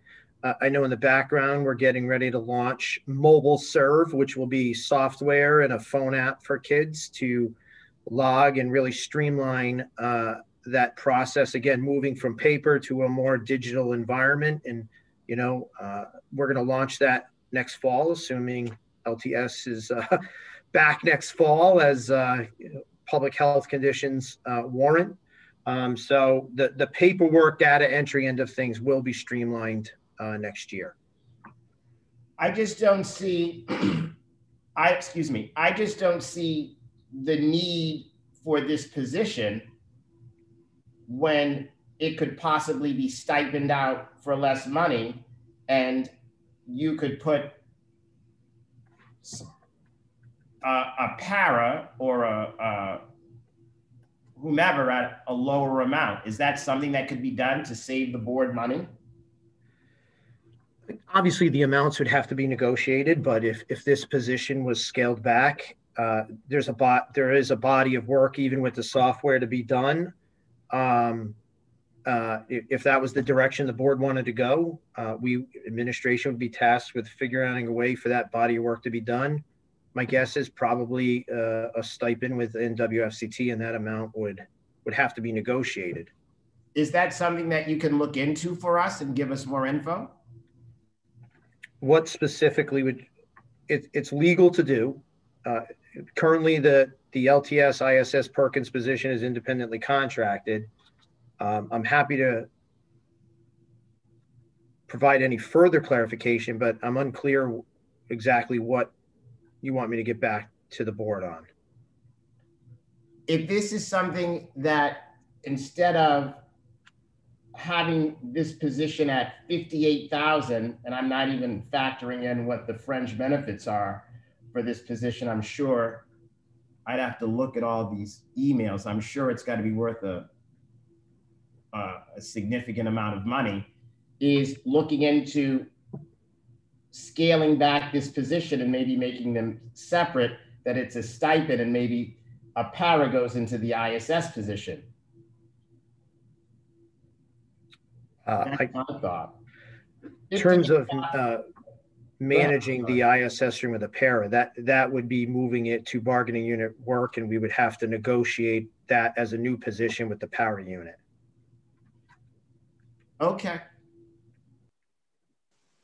And I think mobile, I don't know anything about the Mobile Serve software, but I think you're indicating there's a certain administrative aspect to that, whether, it's user management, running reports, collecting data, and making sure everything is running as it should. So I don't know what sort of time involvement it was with that, but I know, having worked being a software engineer, I know some of those things can keep someone pretty busy.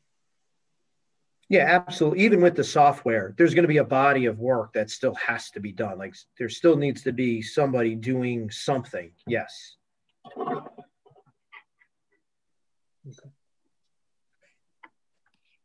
Does anyone have any other questions on the support services?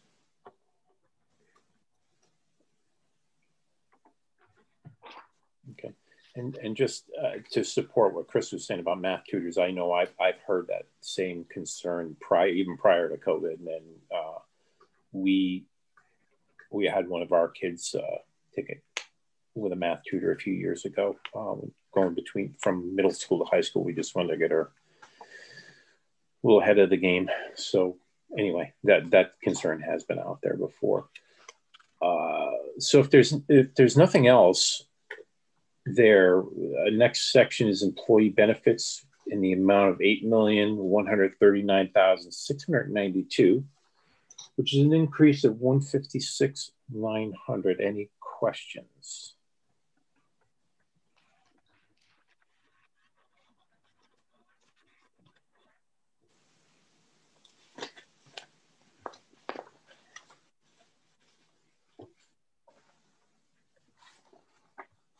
Okay, nothing on that. Next is contracted services in the amount of $1,704,958, which is a reduction of $52,289. Anything on that?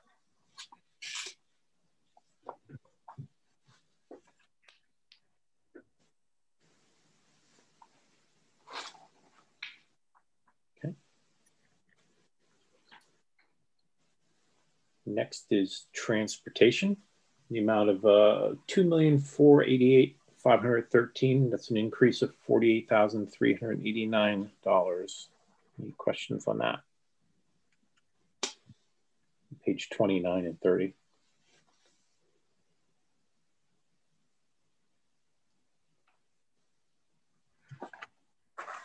Okay. Next would be insurance. The amount of $244,967. It's an increase of $5,575.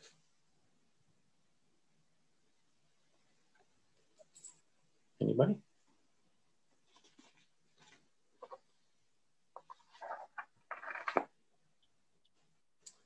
Next is sections communications. That's on page 33 and 34. $95,533, increase of $2,336. Anybody?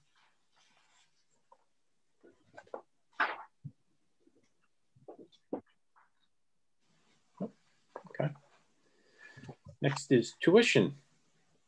Page 30, starting on 35, it's in the amount of $2,493,897. It's an increase of $12,162. Anything on that? Any questions? Michelle? Not for this budget, but how, I'm thinking future, I guess. Who negotiates and how do you negotiate these costs that are adding up for Waterford Country School in a few different categories? And who negotiates that? So we have Kathy Vallone on the call where those costs come from. So there's, some students we send to Waterford Country School as part of their special education placement. Other ones are sent there by the state, and because the shelter's in Waterford, and Kathy can explain why we have to pick up the tab sometimes for that. But Kathy can certainly provide some thoughts around where those amounts come from. Sure. Those are, this is Kathy Vallone. Those are based on student IEP needs. The rate is set by the state. So there is not a negotiation in the rate, daily rate. That is a preset amount.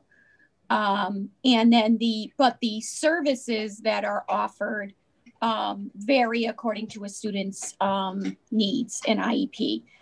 There are students who are no nexus students. Those are determined no nexus by the Department of Children and Families. That means their parents might be deceased. There may be a parent in jail. There may be parents living out of state. And by the fact that they are in the shelter in Waterford, they become our responsibility. And we would be responsible for paying for their programming while they were at the shelter. And is it 18 and under, or did they increase that to 21? If a student is determined eligible to stay beyond their high school years, then it is now that they stay till their 22nd birthday. And that was changed in this school year. So they no longer end at 21. We now keep them until 22. And this 22nd birthday. Through DCF?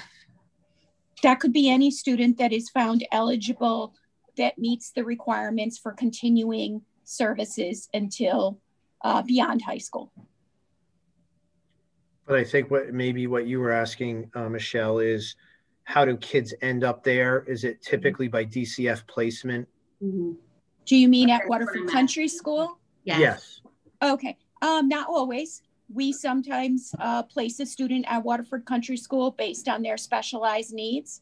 And sometimes— sorry, I'm talking about the no nexus, I guess, or the so ones no nexus, right. No nexus students may be placed by DCF in a foster home in Waterford, or they could be placed by DCF in a shelter in Waterford.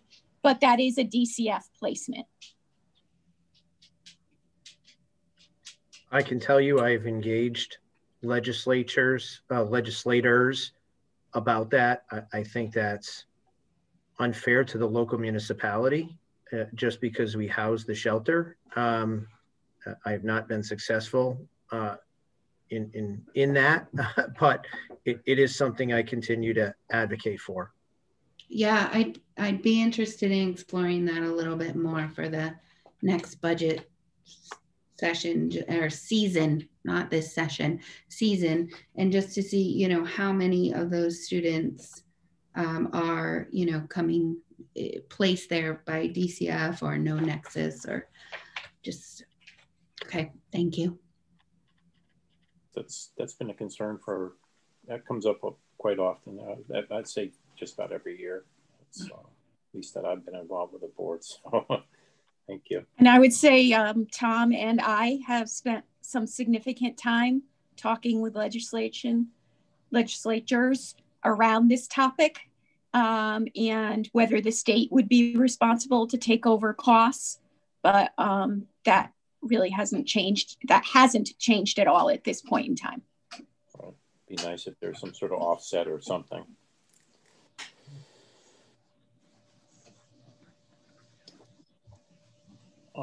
So if there's nothing further on that, we've got next section starts on 42 is other purchase services at 366,899, which is an increase of 55,642.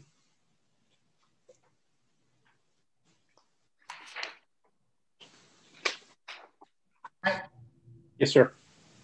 I hope I'm in the right section, but is the bus rental, bus garage, that's my question. Am I in the right category? I think that's coming up. I'm not, let me see. I don't want to misspeak. I believe rentals is,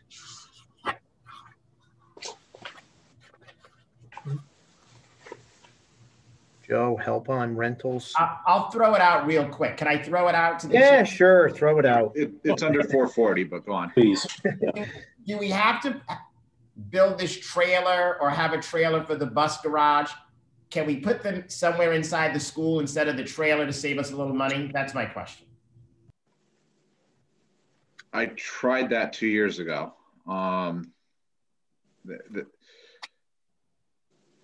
They really want to have a bus office right next to the buses. I mean, we can revisit it and see if there's room within the high school. There's nothing in the adjacent J building, but we can continue to look at it. I don't think that's the best course. I think the best course is just to put up that structure in the parking lot, and they'll be there for 15, 20 years. Okay. I thank you, Joe. Chris. I'm good. I'm all set. Thank you. Okay. Thank you. So that will bring us to page 45, which is instructional supplies. The amount of $938,046, which is an increase of $130,116. Any questions on that?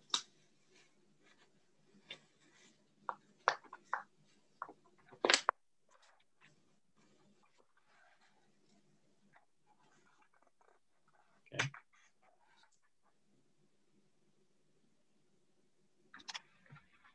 And we'll move on to page 50, which is the operation and maintenance of buildings.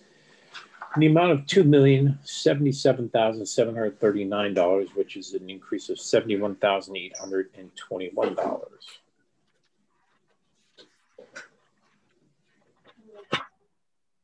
Questions on that section? Craig, Pat Fedor. Yes, please.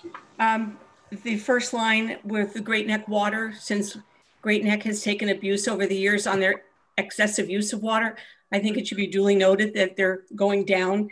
So I hope that it requires or it gains the same amount of attention throughout the budget season. So good luck. Yeah, Marcia's sprinkler was broken this year, so. Duly noted, Mrs. Fedor. So it wasn't the swimming pool then, right, Marcia? No. Okay. They always blame the garden. It was an easy out for us.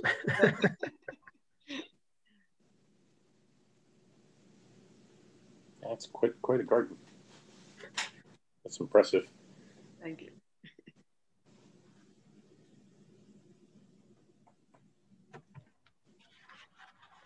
Okay. So if there any questions at all on this section? No? Okay.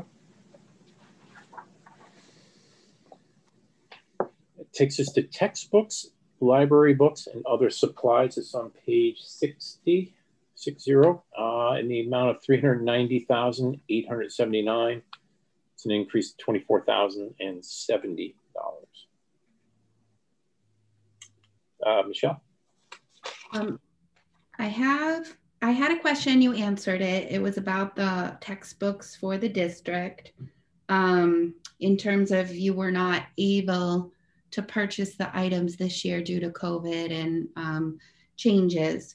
So my question is, you had it budgeted for 125 this current year, and you have it budgeted 125 next year, and that's to purchase.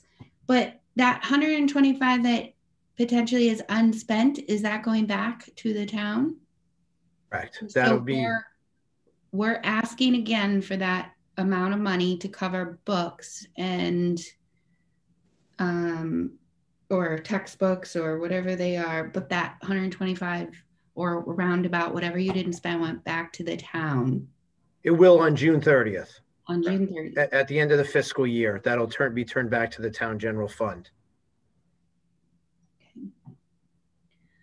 So they really can't cut us.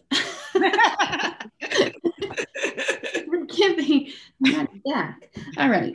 Okay. Like in a normal year, if we had already done the work and we knew what we were going to spend it on, I would do what's called encumber it, which is basically a preservation of fund balance.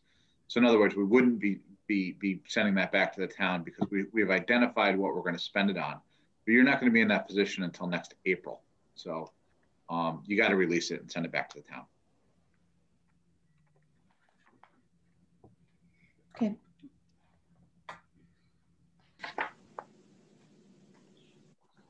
All right, we're good there? Anything else? Sorry, I have one other question. No, don't be sorry. Have at it. The library, the middle school, you know, I saw again your budgets and why, you know, the middle school has, I understand the high school and the amount of money that is needed at the high school with capstones and work and all of that. The middle school, I guess I'm struggling with the amount of money that goes into magazine subscriptions and all of that stuff. And I don't doubt that our children need that and need to be reading and learning. But I'm not hearing that the library is being utilized, obviously not during COVID, but even prior to that. And so if it's not being utilized and we're buying more potentially subscriptions or magazines or, you know, that type of stuff, it's being used in the classrooms. Why wouldn't it be under maybe textbooks or classroom supplies instead of library? I know. Yes, I have Mr. Sachs on here. I think he'll be able to articulate that library is an integral part of life at the middle school. I think you're just talking specifically around the $9,500 a year. Used to be higher than that. With that said, it is a place that's busy. I think they did somewhere around 10,000 checkouts from March to March. But Tim, why don't you talk a little bit about Sure. library? Sure. So it is used in a typical year. Teachers bring students down there. The librarian creates sets of books for classrooms to use. And as far as the subscriptions, we used to actually have that managed through departments, but it just made so much more sense to have the library with her various services that she was subscribing to, sort of coordinate all of that. So even though we cut that budget by almost $3,000 or $4,000 in the past 4 or 5 years, we were able to really whittle down the most important subscriptions that the teachers are using in the classroom. Beth manages all of those, and they are absolutely used on a regular basis in teaching. So I think the $9,500 is well worth what the students get out of it. And the library in a typical year is quite a busy place. There's students there every period. They're checking out books constantly. Probably next year, it'll be around 12,000 titles that'll be checked in and out. So I hope that helped. Thank you for explaining that it got moved out of the teachers and into the library. That makes sense. Great. Thank you.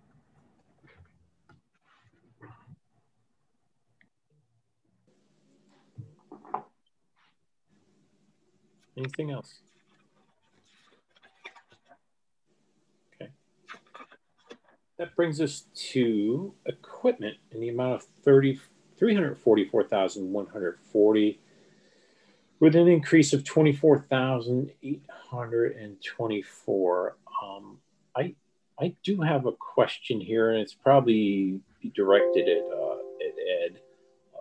I see we have, there's 15,000 in there for Wi-Fi improvements. With the amount of network traffic I assume we expect when we go back full in, how's the network looking from a Wi-Fi perspective, and as far as load on the system is concerned? I mean, I assume when it was built out, it was built to, handle this. It can handle what's thrown at it. I just, don't know what kind of capacity they have. Yeah, we've actually been hitting some peaks on our limit. So we're looking at it's kind of all over the place. There's some days when it's really quiet and doing nothing, and then there's other days that it's fine, and then there's certain days that we run into some trouble. So we're actively looking at we know where the bottleneck is when that happens. It's actually at the firewall. The wireless system is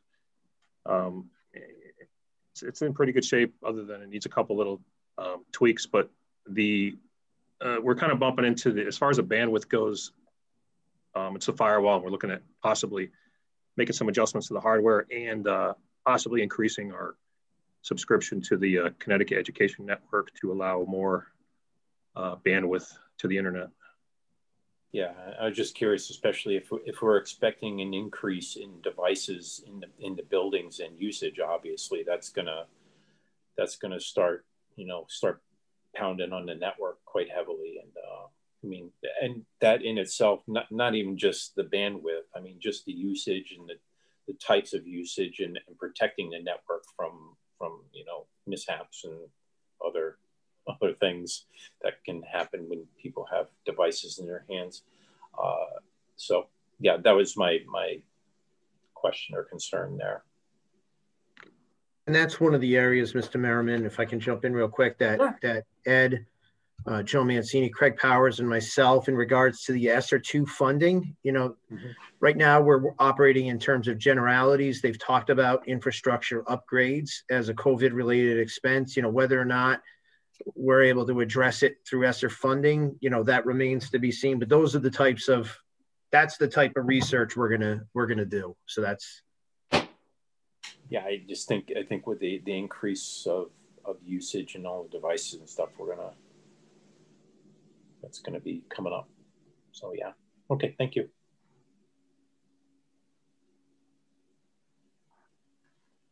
Anyone else?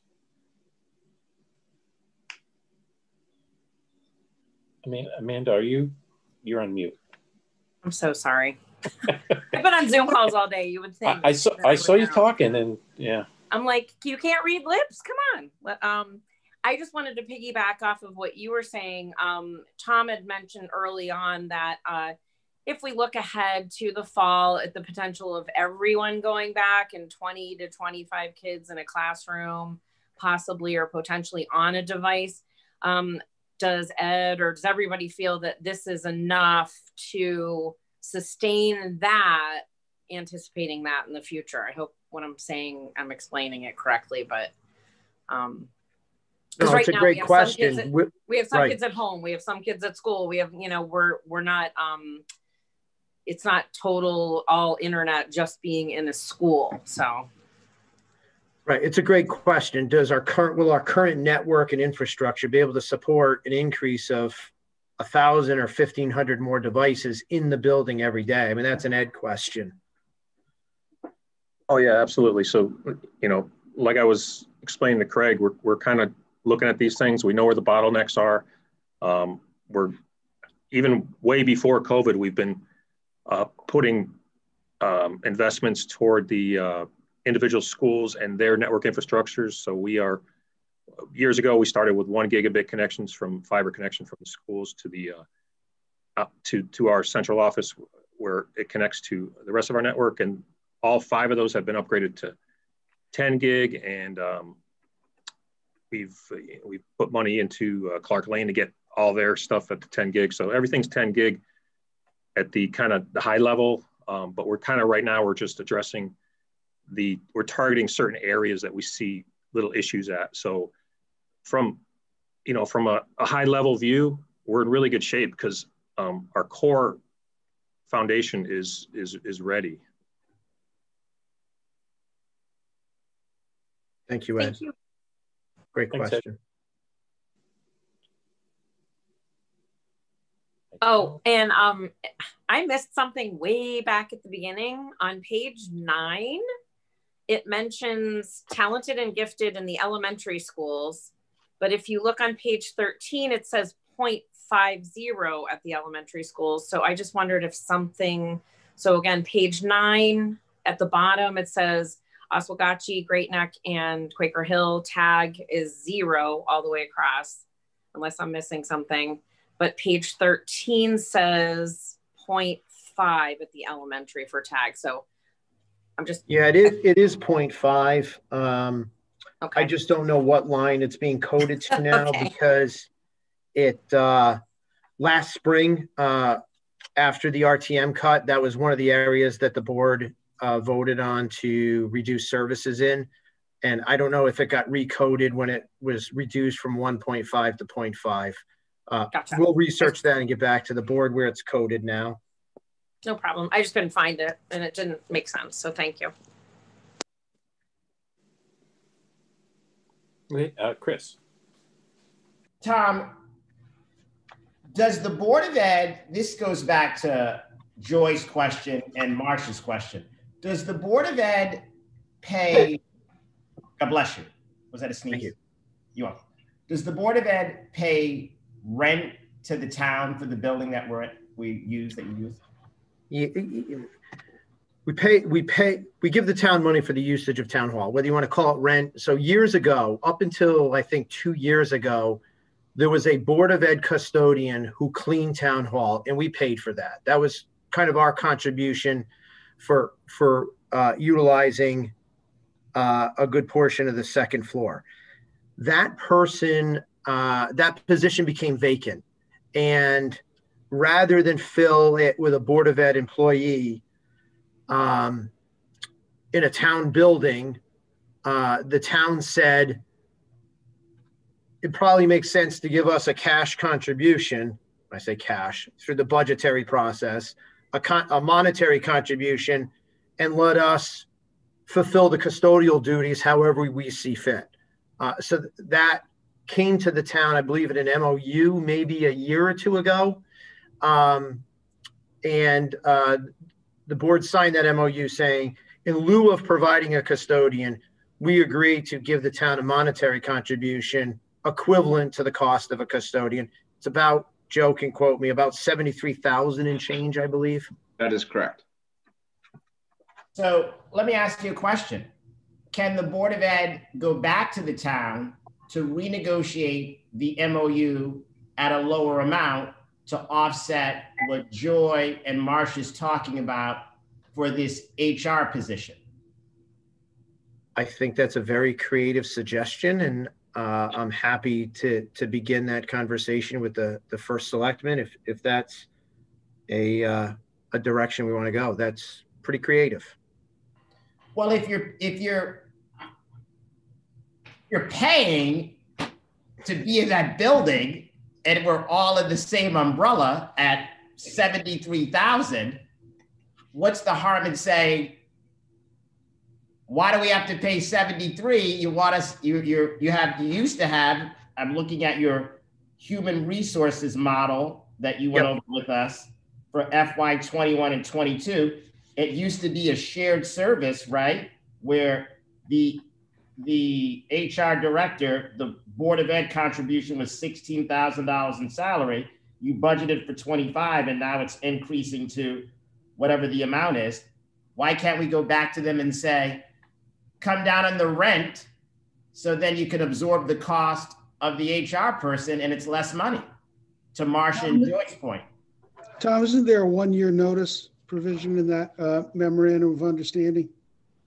For which one are you talking about? With the shared, with the town, with the shared services? It varies by shared service. I don't have the custodial rent MOU in front of me. The HR talks about 180-day notice. I was thinking of the custodial one. I thought that. Yeah, I can. Notice. I'll look it up. I don't have it. Anyways, there is. It's a year. Yeah. But isn't it worthy of the conversation? Like if all the parties agree, we had COVID, you had to go to make MOUs with the teachers union, I'm sure, about COVID related things. So isn't it worth the phone call? Might even be worth a walk down to the first floor. What? Take the elevator. I think it's a great idea, Chris. Excellent idea. I will venture downstairs. Not tonight. And looking at that chart you did provide that I asked for on the relationship between the shared costs for the town and BOE, is the auditorium coordinator through the school? Same position. Yep. A year or two ago, the town asked for some help on AV needs and things of that nature, and so we worked with them to have that position help the town out when needed. I will tell you, it's not often, but when they need AV support, that position supports the town.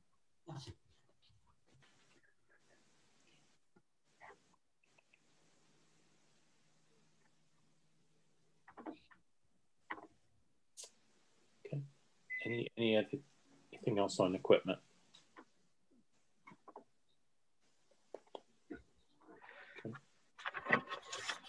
Get to dues and fees, which starts on page 69. The amount of $29,538, which is an increase of $692.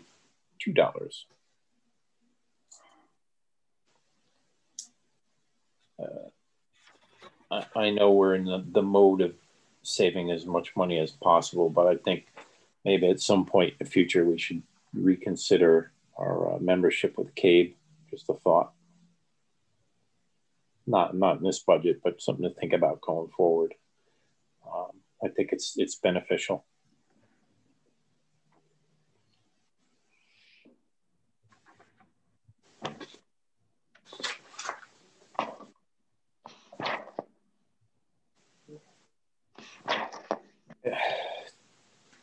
if no one has anything is in relation to that section, we have obviously a fairly sizable appendix section here that maybe if we just kind of, anyone has any general questions or any specific questions related to what's in the appendix, that would be fine.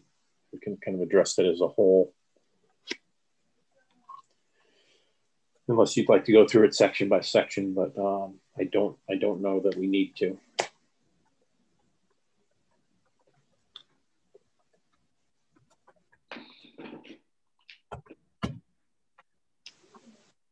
So, Craig, I have a question. Certainly. Tom, can you tell us about the declining enrollment? Do you think it's related to the census? And the second part to that question is the reduction in the 4 FTEs on the academic side or on the instructional side or on the teacher side. Am I correct in saying that's related to enrollment being reduced? Is that correct? That's correct. So the answer to the first question about reasoning for a decline in enrollment, we've saw during COVID from last March when we went full out for the spring through the fall, opening in hybrid and whatnot, we have seen defection to homeschooling. The hybrid schedule obviously is difficult for many families to pull off, or full distance, whatever the reason. We have seen an uptick in homeschoolers. I want to differentiate that for the board from full distance learners who are still enrolled students. Homeschoolers means they've disenrolled from the district and their parents attest under state statutes that they're going to educate their child. So the enrollment trend is really due to, in this particular budget, around homeschoolers. We did, believe it or not, survey homeschoolers to say, you've left during this COVID era, what are your intentions as far as next year to help us plan? The response wasn't fantastic. And of those who responded, it was mixed. I don't have an exact percentage breakdown, but that's been factored in. And yes, the reduction of the classroom FTEs of 3 at the elementary level and 4 at Clark Lane, those 7 positions are 100% reflective of enrollment trends. Thank you.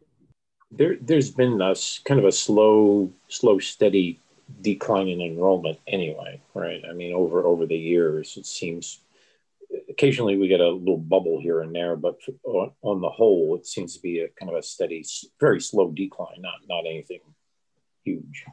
Yeah, it's been about 13%, I think, over the last decade or so. Might even be a little bit more of that. Our classroom teacher count has reduced almost percentage on the money, 13 or 14%, along with enrollment. Yeah.